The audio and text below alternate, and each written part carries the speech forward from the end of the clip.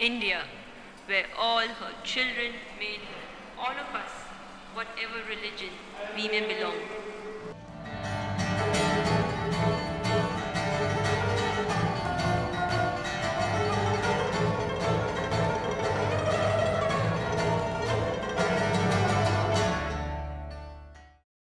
Whilst this exhibition is revolutionary in terms of place, in other words, Leeds Art Gallery, and in scale, certainly Shisha's most strategically ambitious and extensive national programme to date, working with over 6 cities, both in the UK and internationally. The Between Kismet and Karma exhibition is by no means an exhaustive or definitive survey of South Asian women artists, addressing the themes of nation, body, city, borders, and conflict.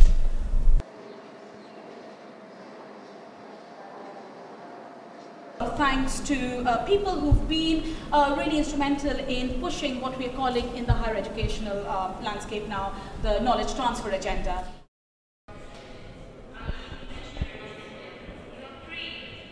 You're free to go to your temples, you're free to go to your mosque, or to any other place of worship.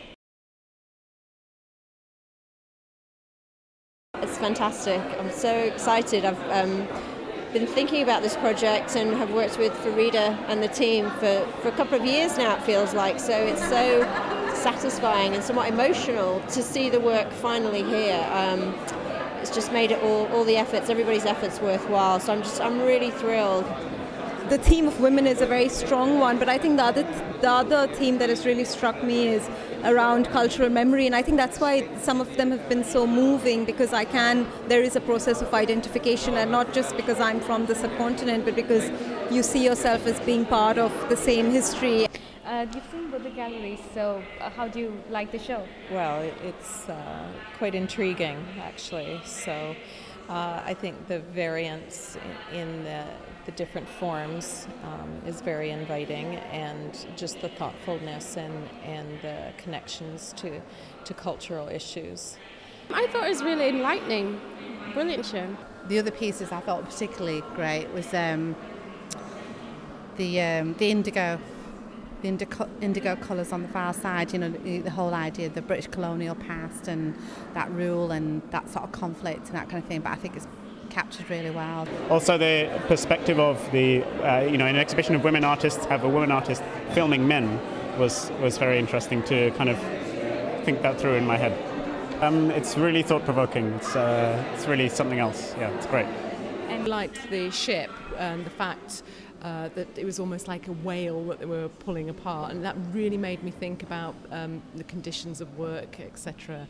out there. So I think as a whole the exhibition has exceeded what I was expecting, and it's really made me think. I think because often in a lot of parallel kind of exhibitions there could be an emphasis one way or the other, but I think there's a mixed medium which is really nice.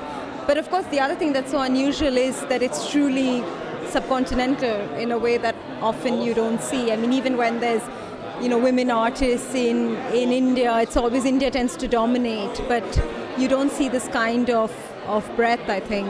I think for me it's about the diversity of the materials as much as the approach, from the very soft kind of fabric feel to the harsh steel, to the ceramic work, to the video work, but also a sort of a diversity in metaphor, so elements of humour as well as out-and-out feminism. There's just a real elegance about the installation, juxtaposition of works and stories and colour and texture. It's a very generous exhibition, I think. I think audience members will want to keep coming back and learn something a little bit different each time they come.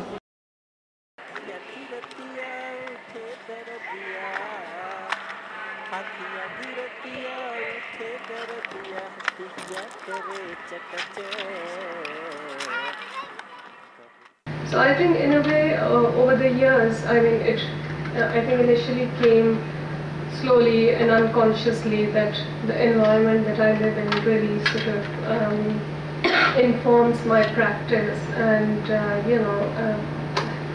and I end up creating work which is from the daily life, and I think that's how I think that's very often the case, and the artists do reflect the society or the space, the environment that they're in, and different artists respond to different.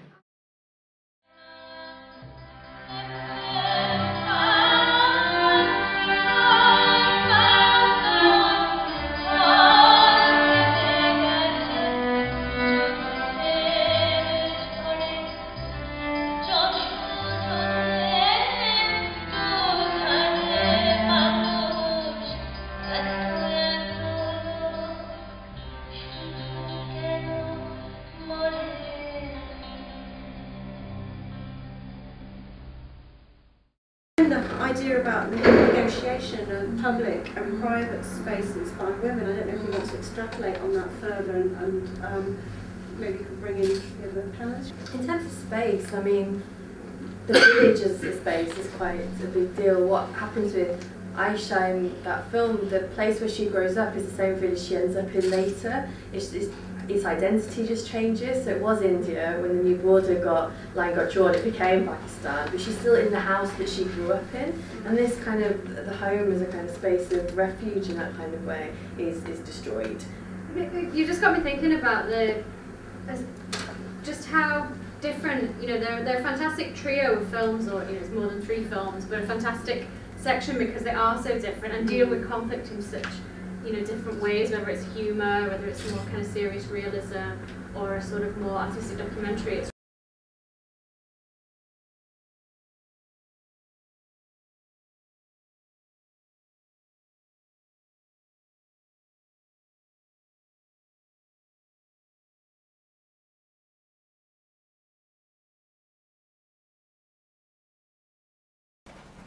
Beyond Borders really resonates with me, and for me it's beyond physical borders, and that's why I talk about emotional landscapes, and that's why I've titled it Make Friends with a Tamil Woman.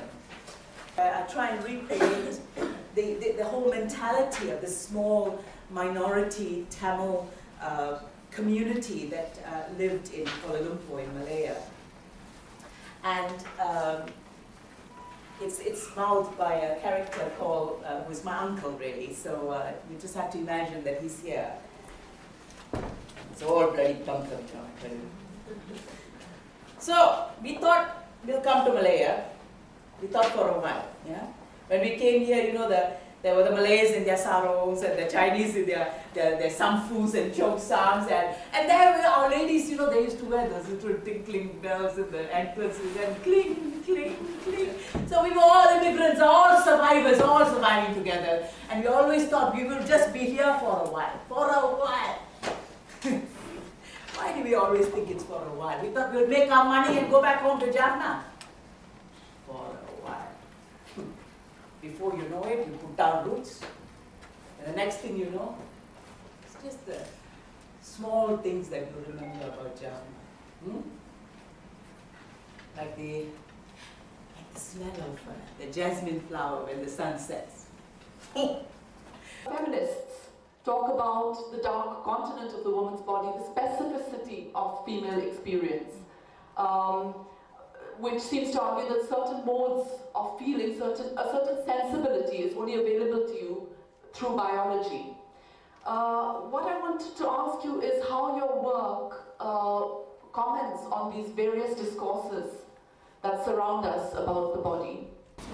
These are some of the armor pieces that developed out of lingerie. So, something which is like a negligee or a vest, working it with metal or steel became a bulletproof vest very much. But at the same time, some of the other pieces have this sense of kind of softness, and yet they're made in steel. So there is a kind of duality in that, of protection, but at the same time a certain amount of aggression and a certain amount of sexuality that comes out of the idea of the garment. Paravita Bora has worked quite substantially on urban politics in Bombay, whether it's about people going to the toilets or about stereotyping of Christian women.